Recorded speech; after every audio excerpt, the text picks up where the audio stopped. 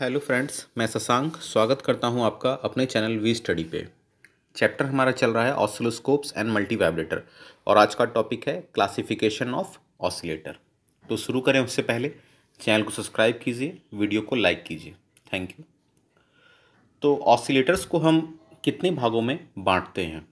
तो सबसे पहले हमें समझना है कि ऑसिलेटर के दो जो मेन भाग होते हैं वो क्या क्या हैं। पहला है साइनोसॉइडल ऑसिलेटर कहते हैं, इसे भी 6 भागों में बांटा गया है। क्या क्या? पहला है हमारा ट्यून्ड कलेक्टर ऑसिलेटर, दूसरा ट्यून्ड बेस ऑसिलेटर, तीसरा हार्टले ऑसिलेटर, चौथा कॉलपिट ऑसिलेटर, पांचवा क्रिस्टल ऑसिलेटर और छठा आरसी ऑसिलेटर। पुनः आरसी ऑसिलेटर को इन दो भागों में बांटा गया है, आरसी फेज शिफ्ट ऑसिलेटर और वेन ब्रिज ऑसिलेटर। तो हमारा जो सबसे मेन है वो रहेगा हार्टले ऑसिलेटर, कॉलपिट और क्रिस्टल। इन तीनों को हमें बिल्कुल अच्छे से पढ़ना है। उसके बाद हमारा जो नॉन साइनोसॉइडल ऑसिलेटर आता है उसे भी 3 भागों में बांटा गया है। पहला है मल्टीवाइब्रेटर, दूसरा ब्लॉकिंग ऑसिलेटर और तीसरा स्वीप और नियॉन लैंप सॉटूथ ऑसिलेटर। तो चलिए पहले से शुरू करते हैं। साइनोसॉइडल ऑसिलेटर क्या होता है? वैसा इलेक्ट्रॉनिक डिवाइस जो डिजायर्ड फ्रीक्वेंसी, जो चाहिए वैसी फ्रीक्वेंसी, डिजायर्ड फ्रीक्वेंसी का साइनोसॉइडल ऑसिलेशन उत्पन्न करती है। जैसा हमें साइनोसॉइडल चाहिए वैसा ही जो डिवाइस उत्पन्न करती है वह डिवाइस साइनोसॉइडल ऑसिलेटर कहलाती है। ये आपका साइनोसॉइडल ऑसिलेशन है, फिगर देख लेना है। ओके। अब दूसरा है हमारा साइनोसॉइडल का ही पार्ट आता है हार्टले। जैसा मैंने कहा हार्टले को अच्छा से पढ़ना है, तो ये हार्टले पढ़ेंगे हम सारे को, लेकिन पहले इंपॉर्टेंट पे ध्यान दे रहे हैं। चलिए, तो इसमें पहला हम पढ़ेंगे हार्टले ऑसिलेटर। तो हार्टले एक वैज्ञानिक का नाम था। इन्होंने क्या किया कि इंडक्टिव फीडबैक का प्रयोग करके 2 प्रकार के ऑसिलेटर सर्किट को बनाया। ओके। ये दोनों ऑसिलेटर कौन कौन है? पहला है सीरीज फीडबैक सर्किट और दूसरा parallel circuit. Okay, parallel feedback circuit. तो इनकी खासियत क्या क्या है? पहला तो इस ऑसिलेटर द्वारा उत्पन्न आउटपुट वेव जो होता है उसका डायमेंशन कांस्टेंट होता है। दूसरा, इस ऑसिलेटर सर्किट के निर्माण के लिए बहुत ही कम अवयव की आवश्यकता पड़ती है। इसका एक डिसएडवांटेज भी है। क्या? इस ऑसिलेटर के द्वारा उत्पन्न वेव में हार्मोनिक एलिमेंट उपस्थित होते हैं। हार्मोनिक एलिमेंट मतलब वेरिएशन उपस्थित होते हैं, जिस कारण से क्या होता है कि जैसा हमें चाहिए वैसा प्योर साइन वेव प्राप्त नहीं होता है। ठीक है। अब इसमें 2 चीज़ हमें याद रखना है जो काफ़ी वीवीआई पॉइंट है।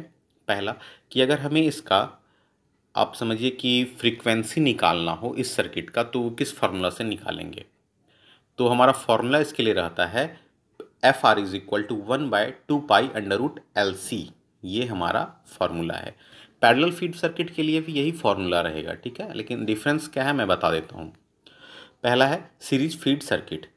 ये जो होता है ऑसिलेटर द्वारा उत्पन्न फ्रीक्वेंसी की गणना को बिल्कुल ही सटीक पैमाने पे बताता है, जिसमें हमारा FR क्या है? रिजोनेंट फ्रीक्वेंसी, L इंडक्टेंस है और इसका वैल्यू LC प्लस LB जोड़ के निकालना है। अगर सर्किट में हमारे पास LC और LB है तो दोनों को जोड़ के बताना, और ये मान हमारा हेनरी में रहेगा। C का मतलब कैपेसिटेंस हुआ। और पैरेलल फीडबैक सर्किट, ये भी आपको फ्रीक्वेंसी गणना जो हम करेंगे सीरीज की तरह बिल्कुल इसी फॉर्मूले पे करेंगे। ओके। अब देखिए इस पे एक मैंने क्वेश्चन यहाँ दे दिया है कि किसी हार्टले ऑसिलेटर में इंडक्टेंस आपका 500 माइक्रो हेनरी है तथा कैपेसिटेंस 2000 माइक्रो फेराड है, तो ऑसिलेटर के ऑसिलेशन की फ्रीक्वेंसी ज्ञात कीजिए। तो यहाँ पहले जैसे बताया, सबसे पहले हमें गिवन लिखना है। तो इंडक्टेंस दिया हुआ है 500 माइक्रो हेनरी, इसे हमने हेनरी में बदला है, तो क्या हुआ 500 इंटू 10⁻⁻6 हेनरी। इसी तरह हमने इस कैपेसिटेंस को भी चेंज किया। अब अकॉर्डिंग टू फार्मूला इसे हम सॉल्व करेंगे तो हमारा वैल्यू ये आता है। ठीक है, इस क्वेश्चन को एक बार खुद से भी बना के देख लेना है।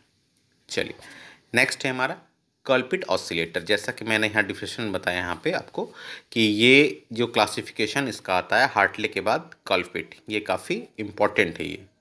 चलिए, तो कॉलपिट ऑसिलेटर क्या होता है? तो हार्टले ऑसिलेटर की सर्किट की तरह इसमें भी फीडबैक वोल्टेज एक्यूरेट 180 नहीं हो पाता है। ठीक है, ये समझना कि हार्टले ऑसिलेटर जो होता है उसमें जो फीडबैक वोल्टेज होता है वो एक्यूरेट 180 नहीं हो पाता है। जिस कारण से साइन वेव नहीं बन पाती है। तो इसे सुधारने के लिए कल्पित नामक वैज्ञानिक, याद रखिएगा, उसे हार्टली नामक वैज्ञानिक ने बनाया था, इसे कल्पित नामक वैज्ञानिक ने बनाया है। उसने क्या किया कि दो कैपेसिटेंस सर्किट लिए और इसे परिपथ में जोड़ करके एक कल्पित ऑसिलेटर बनाया। ये क्या करती है, ये प्योर साइन वेव उत्पन्न करने में सक्षम होती है। ओके, अब इसमें याद रखना है हमें कि अगर इसके लिए हमें ऑसिलेशन फ्रीक्वेंसी निकालना है तो फॉर्मूला क्या रहेगा, F R is equal to 1/2π√L C equivalent.